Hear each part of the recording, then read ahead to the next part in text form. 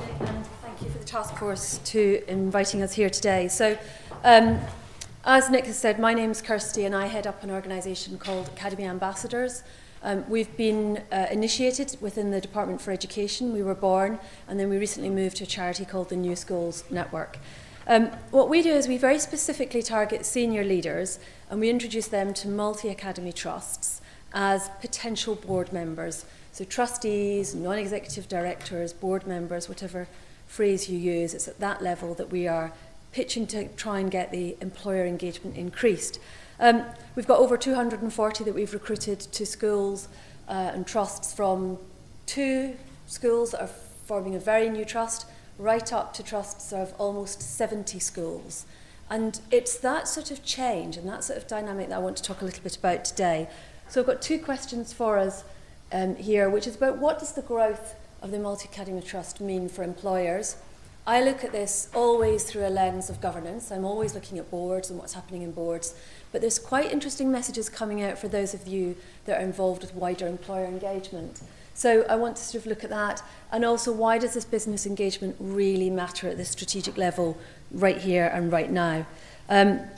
A lot of what I'm going to talk about is completely anecdotal, and I'll make no apologies at a research conference for being rather anecdotal, because in my job I get to go and meet multi-academy trusts and I kind of peel it apart and see into the heart of the organisation, because you're looking right into the board, what's happening at the board, and that gives you fantastic insight to the world of the Multi-Academy Trust. So it's just too exciting not to share, so I'll share some of that anecdotal stuff.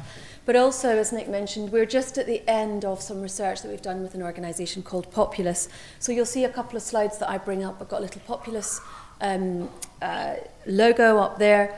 That's the methodology. We'll circulate slides afterwards. I won't go through it. We will publish this in full in the autumn. But as I was at a research conference, I thought if I've got some new research coming in, I can't help but share some little fragments of that. So just want to give you a little bit of background first of all. Academies, as you know, have grown exponentially, changing the landscape of education. The numbers that you see there illustrate the sheer numbers of academies. What's important, I think, though, particularly for employer engagement, is what is happening within those academies, and that's the growth of the multi-academy trust chain. And that's really what I'm going to talk about today. I've got some really interesting statistics that always amaze me. In August 2012, 3/4 of academies and free schools were going it alone. So they were single schools. In 3 years, that completely reversed, and there were 2/3 of all academies were in a trust with other schools. So you have this coming together of these schools into organisations, and increasingly now I think we've got at least 1/5 of academy trusts incorporate 6 or more schools, and as many people that haven't yet realised, if you're not involved with the academies world, you have got the growth of organisations of 30 or 40 schools together, and even one up to almost 70 schools. So quite substantial organisations, and for all of you, the aims are around creating culture change in education, creating culture change in employers. Now, when you have the chance to get involved with a large trust, you're talking hundreds and thousands of pupils.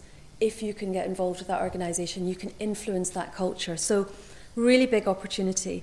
Another just bit by way of introduction, for anyone that isn't sort of familiar with the structure of a multi-academy trust, the bit that I'm talking about that I'm really interested in is what happens at the board level that sits across a number of schools. So you will have each school, above them they'll have sometimes called a local governing body, sometimes called a subcommittee, sometimes called an academy council. It's a board that sits on top of a school, and then there's a multi-academy trust board of directors that sits right across that. So this bit with the red circle is where I'm going to be talking about today.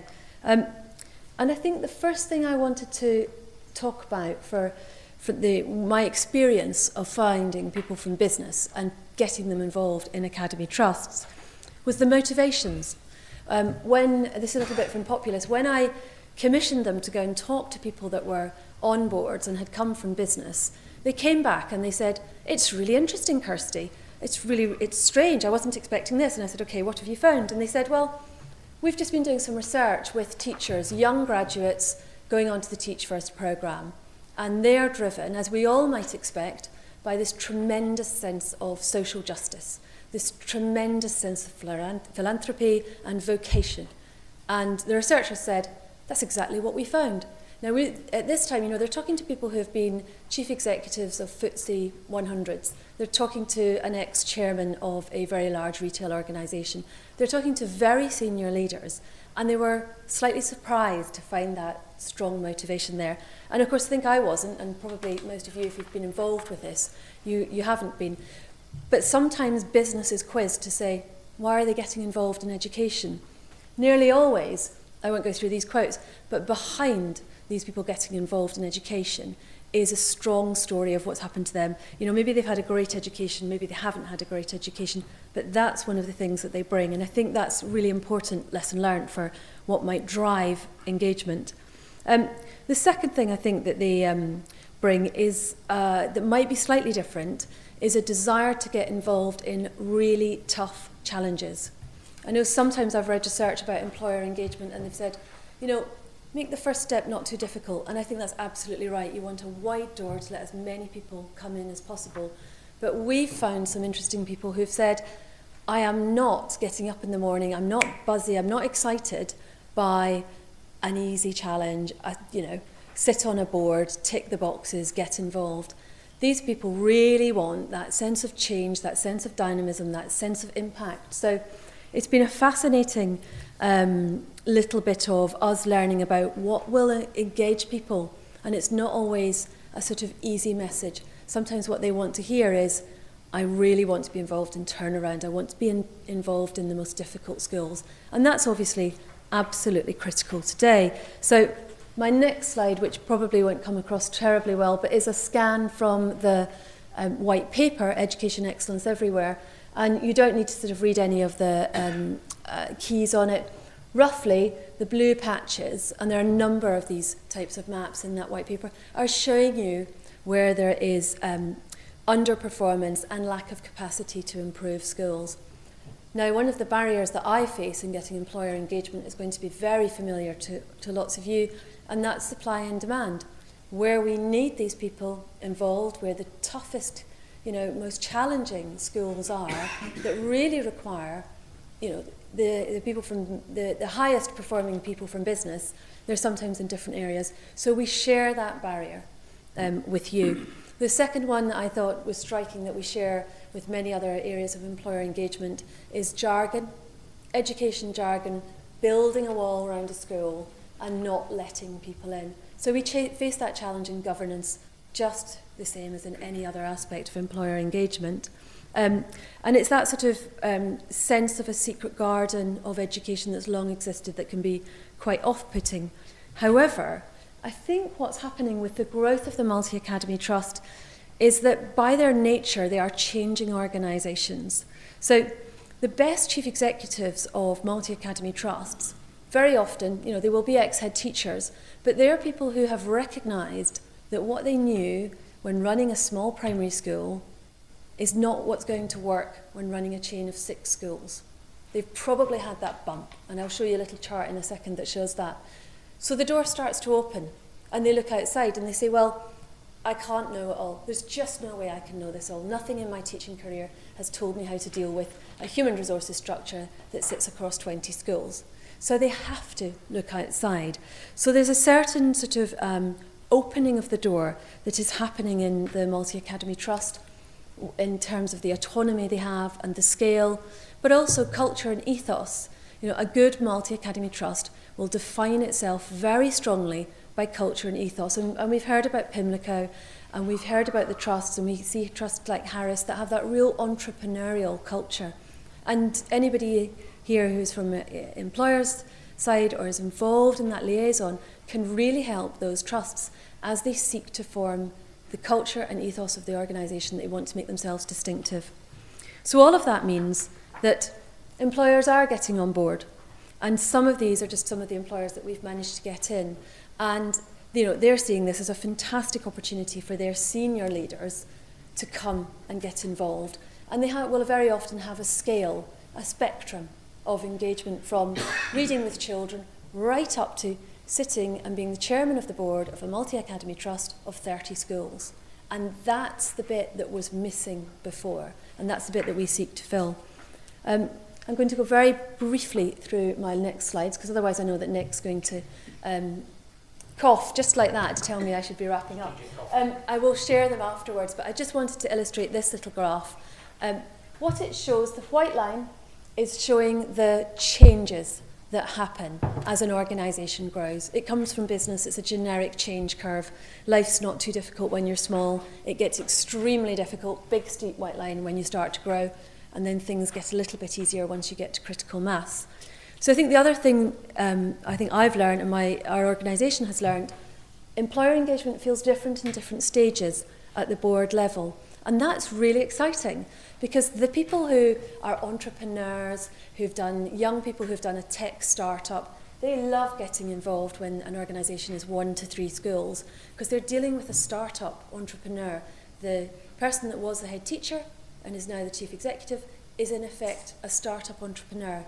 So that brings a whole load of different energy into employer engagement. However, once they get to perhaps 30 or 40 schools, we're really talking about people who can work at scale. And that brings in all sorts of people from retail organisations, from franchising, from hotels, anybody who's worked at scale and can understand what that looks and feels like. So it does drive different opportunities at different times. And if you're working with multi-academy trusts, you need to know where they are. You need to know what size they are and how far they're going to grow in order to know what the ethos is. I've got just, I think, 2 more slides. And this one, again, I'm not going to go through in detail, but very, very interesting. The type of work these people do when they land on boards is diversifying. The backgrounds they come from, very different. I've talked a little bit about, from the tech entrepreneur to somebody who's done very large retail, but also property, engineering. We've had people who've come from legal and financial, the sort of classic areas people come from in governance, but also marketing, because again, these organisations are forming an ethos and people from business can help them in that.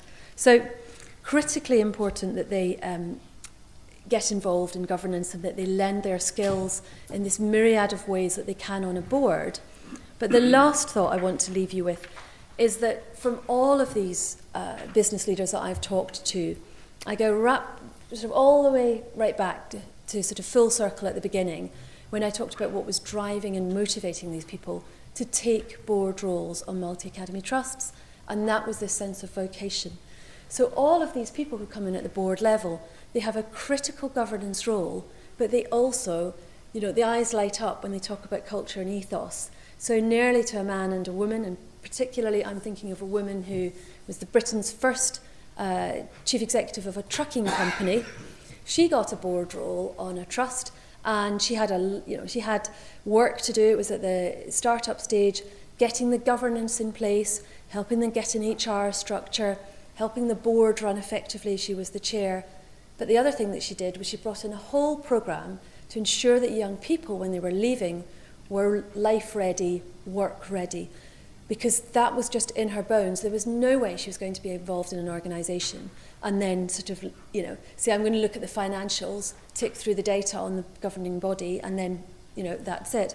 No, she was involved at board level across a number of schools, and she also looked at the culture and ethos. So my rationale and why I will say all aspects of employer engagement are critical in schools, but if we miss the bit at the top of the multi-academy trust and the governance level, we miss this huge opportunity to open a door and change an ethos that then lets in many other organisations. So, last thing from me today, as I always lend every single speech that I have ever done since I came into this job, is just ask for a hands up of who is involved in a governance role in education.